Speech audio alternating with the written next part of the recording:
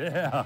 Whew. I'll speak to my fear and I'll preach to my doubt. I love that line right there. That is just so good because that's what you have to do, you know. I guarantee you there's going to be plenty of fear produced in this world. The enemy's going to make sure of that. And plenty of doubt that goes with it. So you're going to have to stand on God's word is what it really boils down to. And that's just really a perfect, great song for what we're going to look at today. I kind of enter today with a little bit of intrepidation, I guess would be the right word.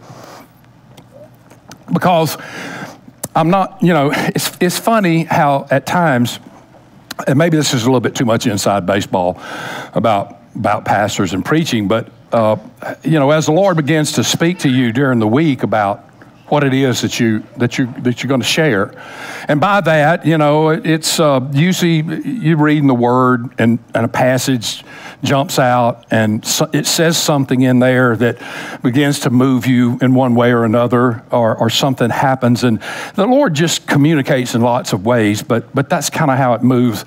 And then as you build things, you're hoping that what you're going to say and what you're dealing with is going to matter in somebody's life. I can't think of anything more tormenting than to try to get up and speak to a group of people where what you're saying doesn't make any difference at all in anybody's life, which I've heard plenty of sermons. I probably preached plenty of sermons like that.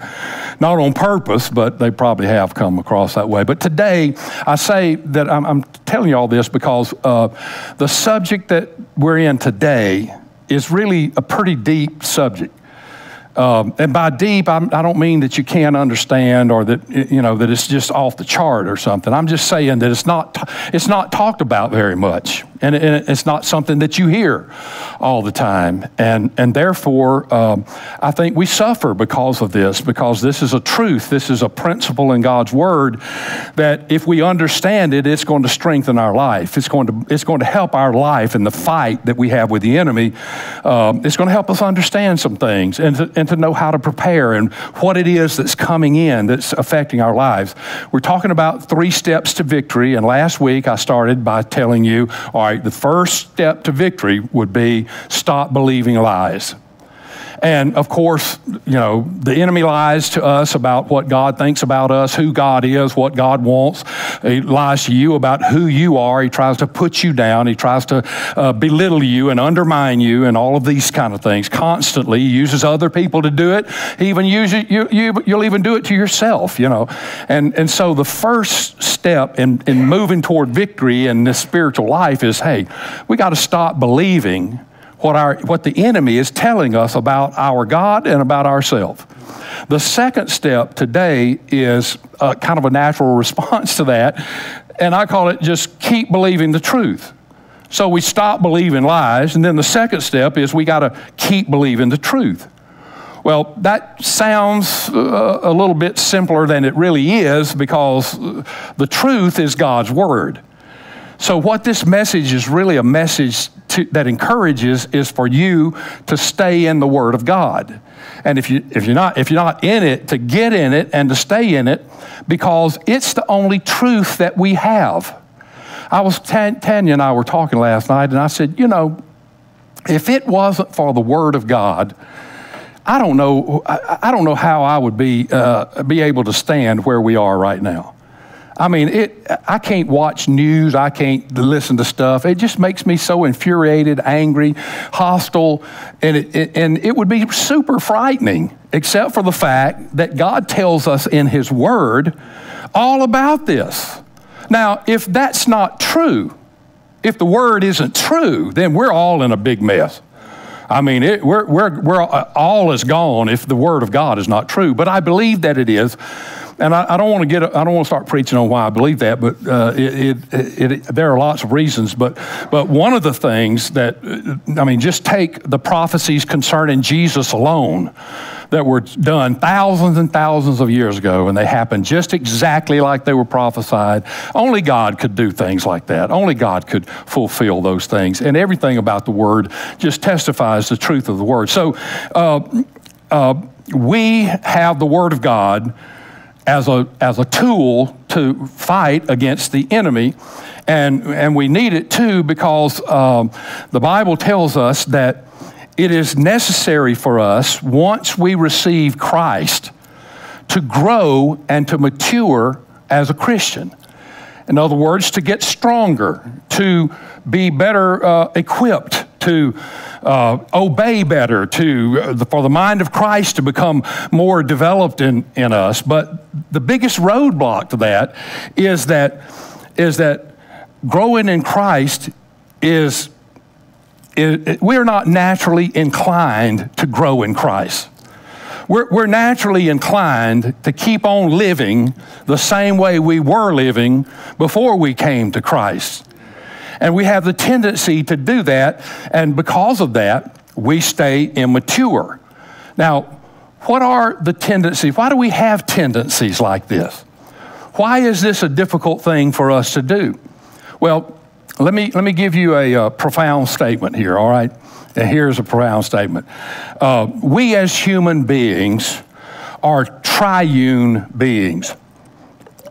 We are a trichotomy. That's an impressive word, isn't it? That's a big word. It just means that we're made up of three parts. God is made up of three parts.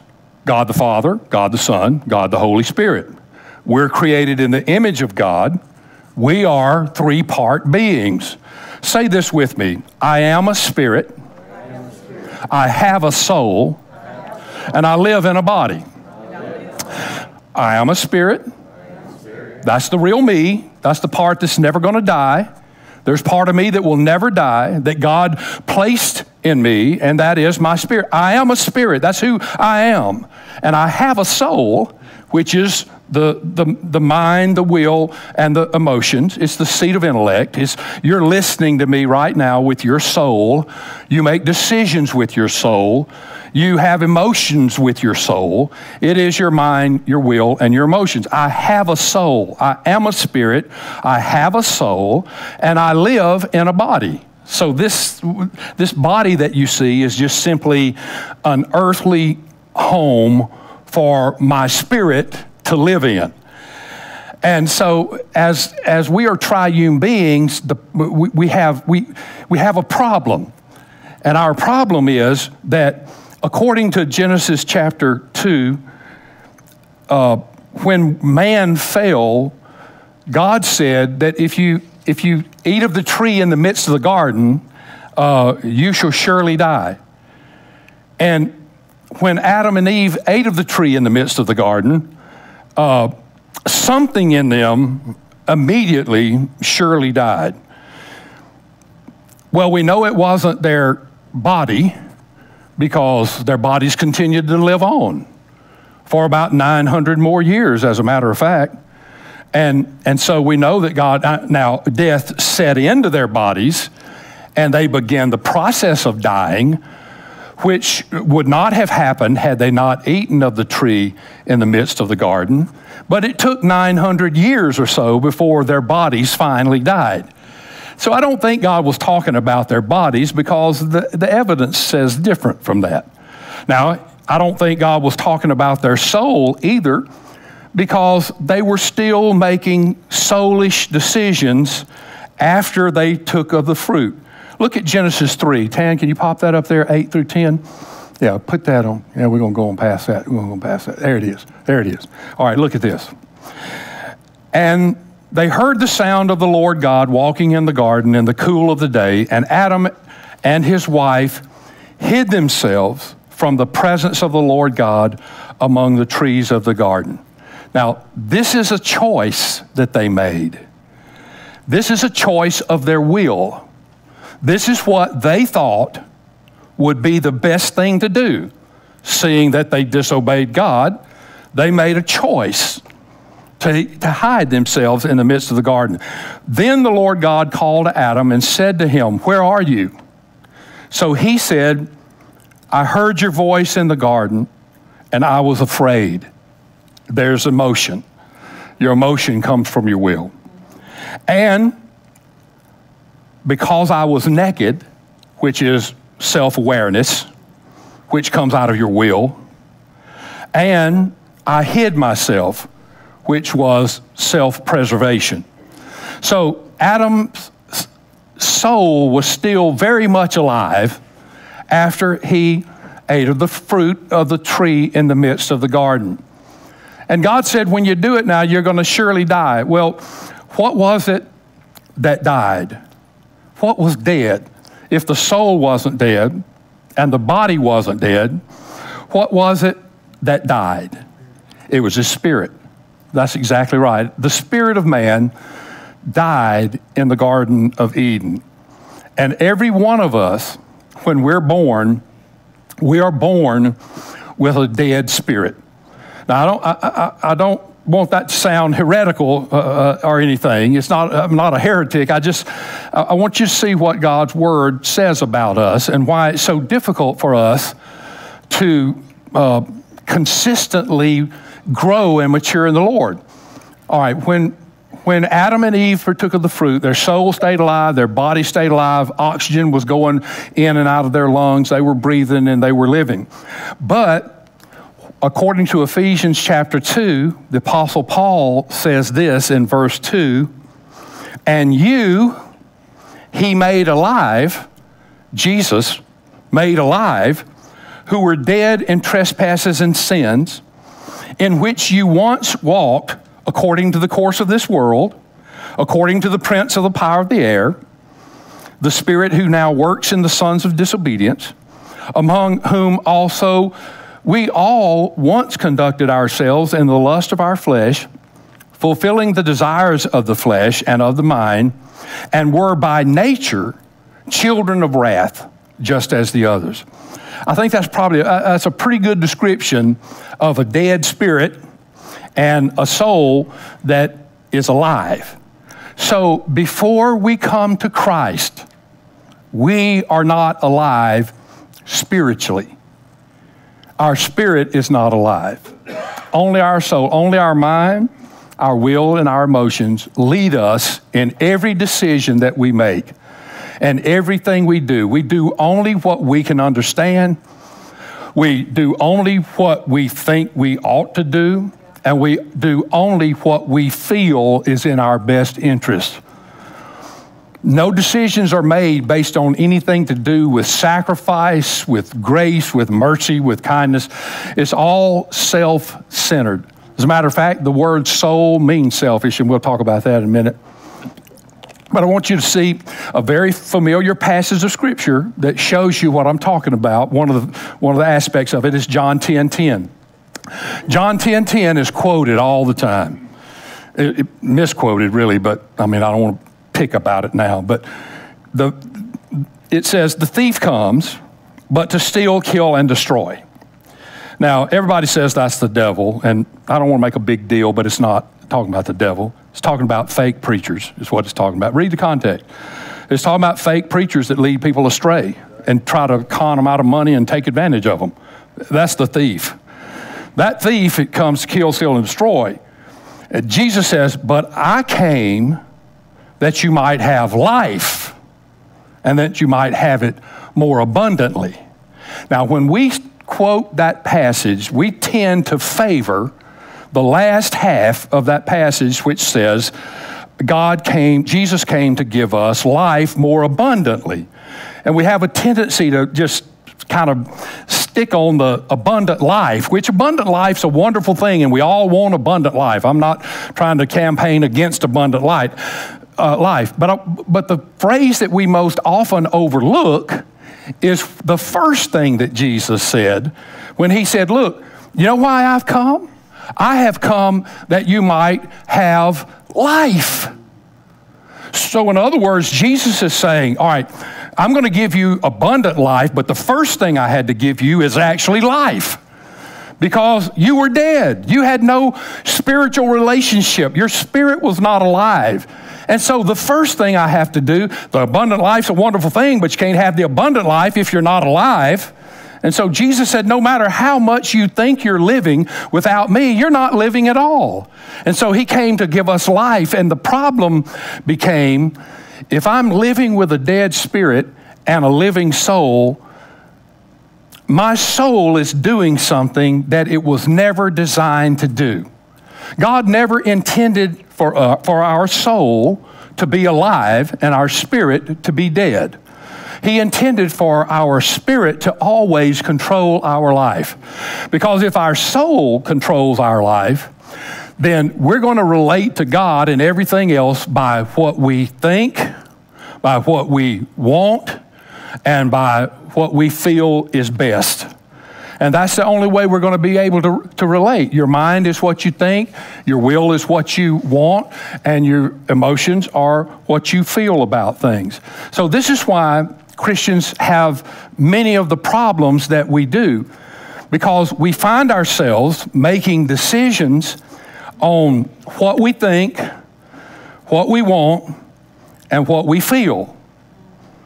And so the weapon or the tool that God gives us to change that is His Word. His Word matures us. His Word challenges us. His Word speaks to us so that we will no longer be controlled by what we think, what we want, and what we feel, but we'll be controlled by what God thinks, what God says, and what God feels. And it's the Word that leads us there. So I want to talk to you about our soul. And this is, you hardly ever hear anything about it. It's mentioned every now and then, but you hardly hear anything about it. And I want to give you three conclusions concerning our soul. Number one, the soul is selfish. See, what has to happen now is something has to change this soul, or else we're going to always be inclined to do what we think, to do what we want, and to do what we feel. If that doesn't change, then we're going to follow the same pattern of life for our whole time, and we're never going to mature, we're never going to grow, we're never going to have abundant life. It's going to be a battle and a struggle for the rest of our life. All right, so this soul has to be challenged. So let's just get in, let's see about the soul. The soul is selfish. All right. If you make a soulish decision, you make a selfish decision. As a matter of fact, the word soul, I mentioned it, and it was in a verse earlier. It's the word nephesh, which that's not important for you to remember. But that word simply means self. So the word that's used in the Bible for soul is the same word as self. So we came into the world with a dead spirit. So for years, the only way we can relate to God is with our minds. And our minds are a wonderful thing now, and they're wonderful gifts from the Lord. And the more you look at the mind and the more you study the mind that God has given us, the more impressed you are at what God has done and in giving us the mind that we have. Now, our mind is a wonderful tool, and it's a great gift from God. With your mind, you can remember when you walk into a place with your mind sees everything, it remembers everything, it records everything, and it categorizes everything. And I know some of you sitting there going, well, where is it? You know, because I have trouble getting it. You know, well, it's not always in your conscious mind. It goes into your subconscious mind. Now, all right, don't glaze over. I'm going somewhere with this. All right. All right. So when you run into a situation of any kind, your mind is going to remember everything that it has experienced that is similar to the situation that you are in. As an example, you've walked into a room before, haven't you? And you've said, wait, it seems like I've been here before. That deja vu is what we call it. Or you smell something that triggers one of those, or hear some words and you say, man, I've heard that before. That's your mind. It remembers everything that you've seen, everything that you've heard, everything you've smelled, everything in life it's remembering. And so when you come into a situation, what happens is your mind has the tendency to react in similar situations in the same way that it reacted before. As an example, you walk into this room. The first thing your mind says when you walk into this room is, have I ever been in a place like this before? Oh yes, I have been in about 300 places that are a lot like this. And I have been in 35 places that are very similar to this. And I have been in 5 places that are just like this. And it just records, and it does that without us really even being aware of it. Like, I know you've experienced this. You've experienced it. Like, have you ever met a person you just didn't like them when you met them? I mean, nothing happened. You didn't have a bad encounter, but for some reason, you just as soon as you saw them, you said, "Man, I don't like that guy." Somebody introduces their husband to you. Susie brings her husband, Bill. And you meet in a restaurant, let's just say, and you shake hands. Susie says, "This is my husband, Bill." And you shake hands with Bill, say, "Hey, Bill, how are you?" He says, "Oh, doing wonderful, and how are you?" And you just have a pleasant conversation and very polite, mannered and everything. You walk out of the restaurant when you're on your way, you get in your automobile, you look at your wife and you say, "I don't like that guy." And she says what? "Well, why don't you like him?" And you may not even be able to come up with a reason why you don't like him. But let me tell you why you don't like him. You don't like him because your brain has told you some information about people like him. As soon as you met him, your brain said, have you ever met anybody like this before? Your brain said, "Yeah, you've met about 200 people that are pretty much like this guy." And then you've met about 25 people that are very much like this guy. And you have met 3 people that are just like this guy. And one of them pulled your gym shorts down in the 7th grade gym class.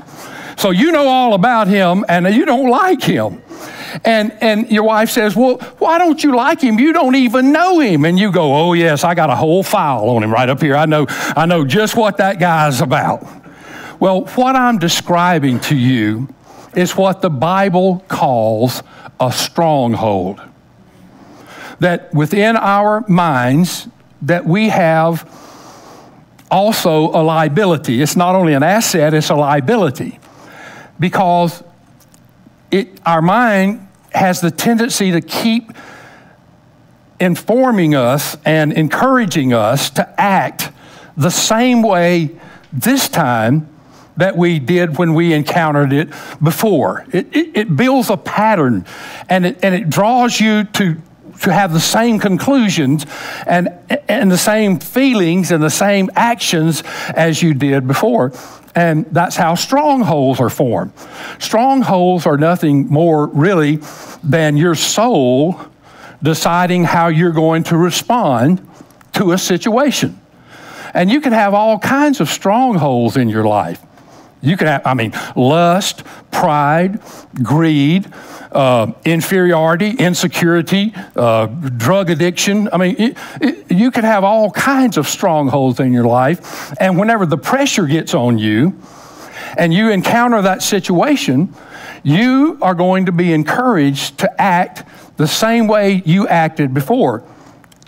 Like when you get some anxiety and some stress in a situation, your brain says, "Man, I need a drink." You know why it says that? Because every time you had that situation in the past, a good drink helped you lighten up and made you feel more comfortable. "Oh, I need a cigarette." You're just encouraged by your soul to make decisions that are very self-centered and self-focused, and to make those decisions over and over and over. So in believing the truth, we have to understand that our soul needs to receive truth in order to change, because it's going to respond in a similar way every time unless something affects it that will cause it to change, to grow up, to mature. All right, here's the second conclusion about the soul. The soul must submit to the Spirit. Now, I want to share a truth with you in some verses. There are 10 verses, so we're just going to run through them. I just want you to see what the Bible says, the relationship between what happens in the Bible and our life, that there is a connection there that God wants us to see. So we're going to 1 Corinthians 10, and beginning at verse 1, look at what it says. Paul says, "Moreover, brethren, I do not want you to be unaware that all of our fathers were under the cloud. all passed through the sea. All were baptized into Moses in the cloud and in the sea. All ate the same spiritual food, and all drank the same spiritual drink, for they drank of that spiritual rock that followed them, and that rock was Christ. But with most of them, God was not well pleased, for their bodies were scattered in the wilderness. Now these things became our examples, to the intent that we should not lust after evil things as they also lusted, and do not become idolaters as some of them, as it is written, the people sat down to eat and drink and rose up to play. Well, that would be a major idol today, right? That's all we do is play, sit down, eat, drink, and play. Nor let us commit sexual immorality as some of them did, and in one day 23,000 fell. Nor let us tempt Christ as some of them also tempted and were destroyed by serpents. I got a message called The Steak on a Stick, and I need to preach that. Nor complain as some of them also complained and were destroyed by the destroyer. Now I read all that to read this one verse to you. Verse 11, now all these things happened to them as examples, and they were written for our admonition. What does admonition mean? Our instruction. So all of the things that happened to the children of Israel in the wilderness, God said they were an example for us. And he wrote them down. Now think of all of the events and all of the issues and all of the things that could have been written about the children of Israel in 40 years wandering around in the desert. And yet the things that God chose to inspire were written and placed in his word so that we could see them and they would become examples to us, and it would teach us some things that we are to do and not do. So that's the purpose for why God wrote all of those things. Now, I told you that because I want to show you one of those things. And this comes out of the book of Romans, chapter 9, but it's a quote of God talking to Rebekah, who is Esau and Jacob's mother. When she had Esau and Jacob in the womb, there were twins, you remember, but Esau was born first. So Esau was the oldest one, and Jacob was the youngest one. So God is talking to Rebekah while Esau and Jacob are still in her womb, and Paul's just recounting this in Romans 9. But it comes out of Genesis 25 if you want to go back and read that whole story. Look at verse 12. It was said to her, the older shall serve the younger. As it is written, Jacob I have loved, and Esau I have hated.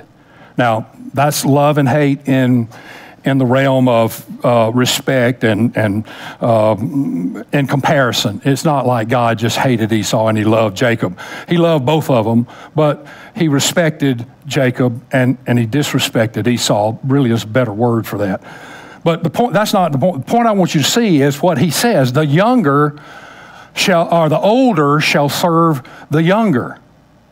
Now, believe it or not, this is a principle of God, that the older will serve the younger. And I got about 7 places, I think, where this is seen. I mean, Aaron was 3 years older than Moses, but Aaron served Moses. God chose to use Joseph, the 11th of 12 brothers. God chose David to be king rather than one of his 7 older brothers. God chose to make Jacob the father of the 12 tribes of Israel over his older brother Esau. Hit me, Tad.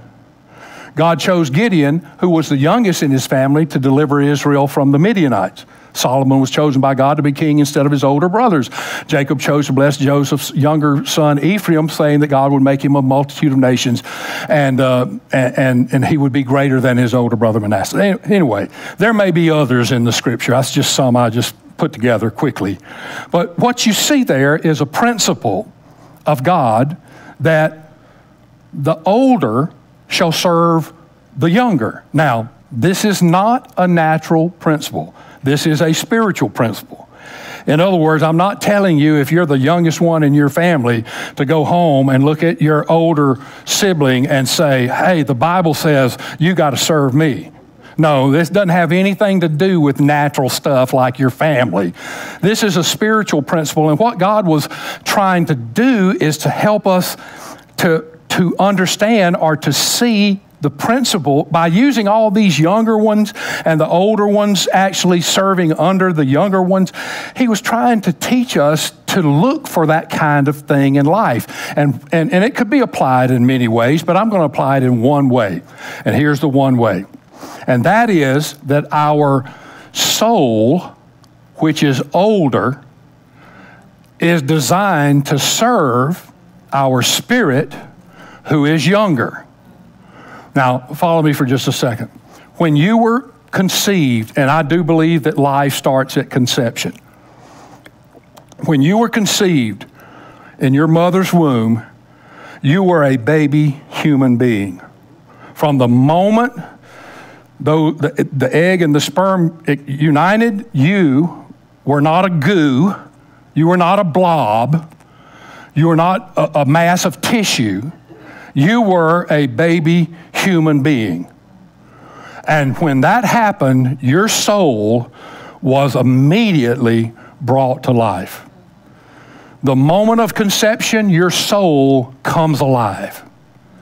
Your spirit is dead because of sin, for all have sinned and come short of the glory of God.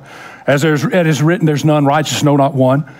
So none of our spirits come alive. It's only our soul that comes alive, and our body, obviously. So for all of the years that we live without Christ, our soul is making all the decisions in our life. Our soul is deciding where we go, what we say, how we live, what we think about things, how we feel about things, what we ought to do, what kind of decisions we need to make in life. It's all being made by our soul that, remember, was never designed to be in charge. God designed our spirit to be in charge. That's why he told Adam and Eve, don't eat of that tree right there in the midst of the garden. He never intended for the spirit to be dead and the soul to be in charge, but that's what happened. And now when you receive Christ, then Christ makes your spirit come to life. You remember Ephesians 2, we read just a moment, and he has quickened. That means he has made alive who were dead in trespasses and sins. That's what Jesus does. So now, all right, follow me. So what that means is that your soul has been around a lot longer than your spirit. In control, large and in charge. And it has been making all the decisions. And so here's what happened. When I was 16 years old, I came to Christ. So for 16 years, my soul made all the decisions for me. What I thought, what I should do, how I acted, where I should go, my emotions, my determinations, what I could remember and think, my soul made all those decisions. When I came to an altar at Carmel Baptist Church in Meridian, Mississippi, as a 16-year-old young man, and I bowed my knee and I said, Lord Jesus, I'm a sinner, and I know that my sin separates me and you. And I don't want to be separated from you. I want to be close to you. So will you come into my life and be my Lord? I surrender. I wave the white flag. I don't want to be boss anymore. I want you to be boss. When I did that, Jesus Christ, the Holy Spirit, came into my life and brought my spirit alive. So now I have a spirit that is in charge. And the first thing my spirit said to my soul was, I'm in charge now. And my soul, being the gentle, polite, nice person that he is, looked at my spirit and said, sure. Now, do you think that's what happened? No, I tell you what happened. When the spirit said, I'm in charge, my soul said, over my dead body. Boy, not without a fight. And guess what? It's been fighting ever since. James, in the book of James, chapter 1, verse 21, I put this up here in the old King James Version because I like the way it says it. I'll explain it to you. Wherefore, this is James saying, wherefore lay apart all filthiness and superfluity of naughtiness. Don't you love that? Superfluity of naughtiness means an abundance of wickedness. So he's saying, your filthy, wicked self, lay aside your filthy, wicked self, and receive with meekness the engrafted word which is able to save your souls. Now, when he's talking about saving our souls, he's not talking about saved as being lost, going to heaven, like salvation saved. It means to change our souls, to convert our souls, to grow our souls and make them better and bigger. So what is James saying about our soul? That when the Spirit comes alive in us, the Spirit is in charge, and God begins to speak His word into our lives. The Holy Spirit is called the Spirit of truth. Jesus said before He left this earth, right before He left, as a matter of fact, the night before He was crucified, He told His disciples, I have many things to tell you. I have many things I want to tell you, but you can't receive them. You're not mature enough. You're not grown enough. You don't, you just, it wouldn't benefit you right now. So I'm not going to waste my time telling you. But when the Spirit of truth is come, He will reveal all things to you. For He is the Spirit of truth, and He is all truth. So what happens is when my spirit comes alive, the Holy Spirit starts speaking truth to my once unconverted soul so that He can grow my soul up and mature my soul so that my soul stops fighting against the Spirit and cooperates with the Spirit so that we can move forward and advance and have an abundant life. But notice what James says. James says that it's not just any word that changes our life. It's not just the word that we hear. It's not just the word that we see. It's the word that engrafts itself in us, that changes us. You know what the graft means, right? If you graft something like a bone graft, or like you graft a plant, a limb of a plant into another, you make a little split, put that limb in, wrap him up, and this limb now starts growing out of this tree. All right, that's to engraft. And so what God is saying is that there is a word that He's going to speak to us that is truth, that grows us up, and it is that word that sticks in us is the word that changes our life. It's not a casual comment. It's not I saw that yesterday. It's a word that sticks. It's a truth that sticks inside. And where does this truth come from? From His word. I mean, the encouragement is, all right, stay in the word. Believe the truth because that's what's going to change your life. Now, does my soul need to change? It sure does. Because, when something happens, let's just say something happens between Tanya and I. We get out of snuff with each other, out of fellowship. All right, my spirit says, you need to love her enough that you're willing to die for her. My spirit says, you need to forgive that and get over it and let it go. It's not that big a deal. My soul says, you need to straighten her out, give her a piece of your mind, and show her who's boss around here.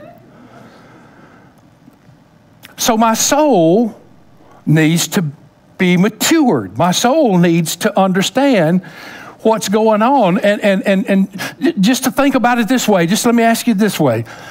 All right, the things that you're reading now, the things that you are watching now, the things that you are listening to now, are they feeding your soul or are they feeding your spirit? Because the one you feed the most is the one that's in charge. I tell you what I find most of us have a really big fat soul and a little skinny malnourished spirit. It's like a Great Dane fighting a Chihuahua. I mean, it's ridiculous. And it's amazing how much we read. One thing I've noticed, and of course I drive a bus, and so, I'm around kids all the time, and teenagers, high school guys and little ones. And one of the most common phrases that you hear about school is, I hate to read. I hate to read. And you know who's saying that? Somebody who's got a smartphone in their hand and they're constantly in it, reading everything on that. No, you don't hate to read.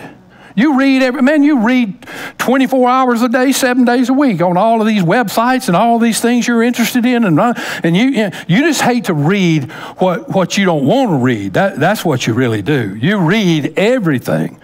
But it's amazing to me how much we read about everything and how little we read the Word of God. The Bible that's going to affect our lives and change our lives and convert our soul and make a difference in us, so our soul starts responding in a different way. So it learns a different way to respond. All right, so the soul is selfish and the soul has to submit to the Spirit. One other little thing here, and this is really good news and you'll like it. The soul must die. All right, I know you came all the way out to church this morning for some good news. The good news, God's going to kill you. All right, amen. Everybody, let's go home. Yeah, the soul must die. And by that, I mean this. We have to die to our old thoughts. We have to die to our old decisions. And we have to die to our old feelings. What is the most common phrase in the Christian vocabulary for the difference we have to have in our life in order to be a Christian? It would be, I must die to myself. So myself is my soul. And myself is what I have to die to, so that it's not what I think, it's not what I feel, and it's not what I want, but it is what God says, what God feels, and what God wants in my life. King David did a lot of talking to his soul. I don't know if y'all have ever noticed this, but he talks a lot to his soul. He tells his soul all kind of things, like don't be discouraged, he says to his soul, or he tells his soul to bless God, or he tells his soul to be quiet, tells his soul to rejoice. He talks to his soul a lot. Now, let me read one of the things he says to his soul. This is Psalm 131, and it's verse 2. Look at what he says. Surely I have calmed and quieted my spirit. Now, this is what I want you to see. Like a weaned child with his mother, like a weaned child is my soul within me. What is David saying? David is saying, I looked at my soul and I said to my soul, you need to calm down and you need to be quiet. But I found out that when I said that to my soul, that my soul was like a weaned child. So, how do you wean a child? You take away his milk and you give him solid food. Is this a happy experience? Let me read you a couple of things that Paul said in Corinthians. This is real quick. Corinthians and Hebrews. 1 Corinthians 3. And I, brethren, could not speak to you as spiritual people, but as to carnal, as to babes in Christ. I fed you with milk and not with solid food, for until now you were not able to receive it, and even now you're still not able. Then in Hebrews he says, for though by this time you ought to be teachers, you need somebody to teach you again the first principles of the oracles of God. And you've come to need milk and not solid food, for everyone who partakes only of milk is is unskilled in the word of righteousness, for he is a babe. But solid food belongs to those who are of full age, that is, those who by reason of use have their senses exercised to discern both good and evil. What is that? What are they saying? They're saying, my soul must grow up.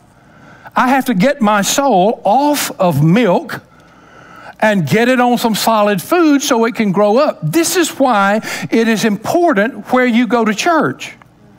This is why it's important that the person who is preaching the message or teaching the class is actually teaching it from the Word of God, not from some good opinion of something. Because, look, good opinions don't change anything in you. Good news changes stuff in you. And it is important whether you're fed or not. So when you wean a child, what does a child do? He throws a fit, right? Starts crying. I mean, he's just throwing a fit. All right. What would happen, do you suppose, to your soul when your soul gets weaned off of milk? Well, he's going to cry and throw a fit, right? and you know why a child cries and throws a fit whenever you're weaning him? Because he thinks that you're trying to kill him. Because, I mean, think about what you've done. What have you done? You have taken the only source of food that he has ever experienced in his life. I mean, he doesn't remember the womb where he was fed through a tube. He just remembers what he's done all of his life so far. You've plopped the bottle in, you've given the milk and so forth, and that's his life. Now, all of a sudden, you're taking away his source of life, the only source he knows. So he thinks you're trying to kill him, and so he begins to rebel and throw a fit and so forth. Because he doesn't have any idea that there's another source of food than what he's been fed. Now, I don't want this to sound harsh, but it is going to sound a little bit harsh. When your soul believes that God is trying to kill it, your soul is right. That's what God is trying to do to your soul. Your thoughts, your feelings, and your emotions. Let me read you a passage and we'll quit. This is out of Hebrews chapter 4, verse 12 and 13, and you know this verse very well, and you quote it all the time, and nobody ever quotes verse 13. They quote verse 12, but they never quote verse 13. Here it is. For the word of God is living and powerful and sharper than any two-edged sword, piercing even to the division of soul and spirit. What's that saying? The Word of God is like a sword that is so powerful, so sharp, that it can actually divide between what you think, what you want, and what you feel, and what God thinks, what God wants, and what God feels in life. So the Word of God, get the picture of the sword now, because this is important for what I'm going to share in just a second. The Word of God is called a sword that cuts. All right. So it's sharper than any two-edged sword, piercing to the division of soul and spirit, and of joints and marrow, and is a discerner of and here comes the soul now, and is a discerner of the thoughts, that's your mind, and intents, that's your will, and of the heart, and the heart is the seat of your emotions. I love you with all my heart, we say. Or I believe that, I believe that in my heart. It's the seat of our emotions. All right, so you get the drift here. It's the Word of God that deals with all of these mind, will, all right. Now here's a verse nobody ever says anything about. Notice verse 13, and. All right, conjunction, continuing the same thought, right? And there is no creature hidden from his sight, but all things are naked and open to the eyes of him to whom we must give account. The word open. There, the Greek language, and I know that none of us in here are scholars. I know enough to read a concordance and make some sense out of things. But if you notice sometimes, a lot of Greek words sound like their English counterparts. And the reason for this is because Greek was translated to Latin, and then Latin was translated to English. So a lot of the words cross over, like the word cardia. And the Greek word cardia is where we get our English word cardio, which means heart, right? Logos in the Greek means logic. It means the logic, the way you think. Graphe in Greek means graft. Psyche means your soul. We have a study, psychology, that is a study of your soul. So I say that because I want you to know that the word open here, where it says everything is naked and open to the one with which we have to give an account. That word open is the word trachelizo. So trache, what would we think trache might be? Our trachea, right? Our windpipe. Some people call it the gullet. So trache means that it has something to do with my windpipe. And lizo is a military word that means to take your enemy and prepare him to be killed. So trachelizo, the word that is used for open right there, that the sword of God, the word of God is quicker than any two-edged sword, and we're going to be open to him we must give an account to, with trachelizo. All right, I'm going to read you the exact definition out of Strong's Concordance. All right, here it is. Trachelizo, to bend back the neck, to expose the gullet of a victim for killing. Sounds like God has big plans for our soul, doesn't it? My Lord. The Word of God is going to cut my soul's throat. And it has nowhere to hide because it's going to be naked and open before God. So your unredeemed thoughts, your unredeemed desires, your unredeemed feelings, God loves to kill those things in our life and replace them with what He thinks and what He wants and what He feels about you.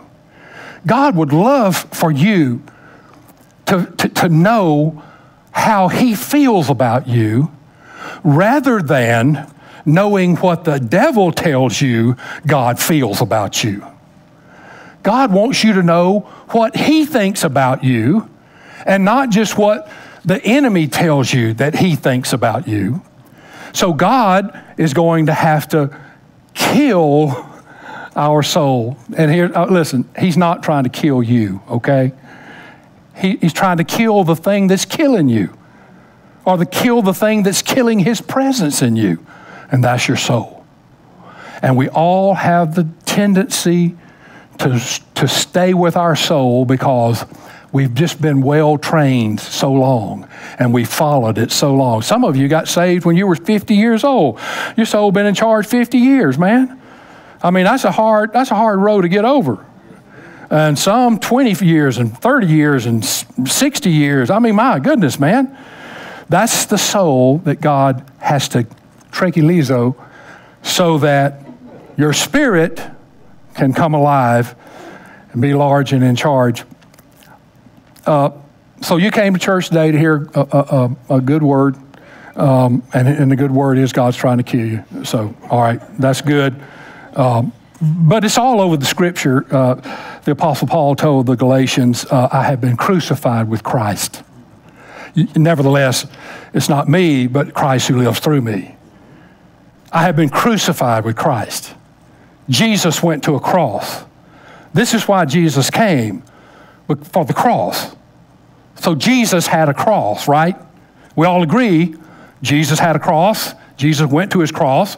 And because He did, we get to come to Him because He bore His cross. But let me read you what Jesus said in Matthew 16, verse 24.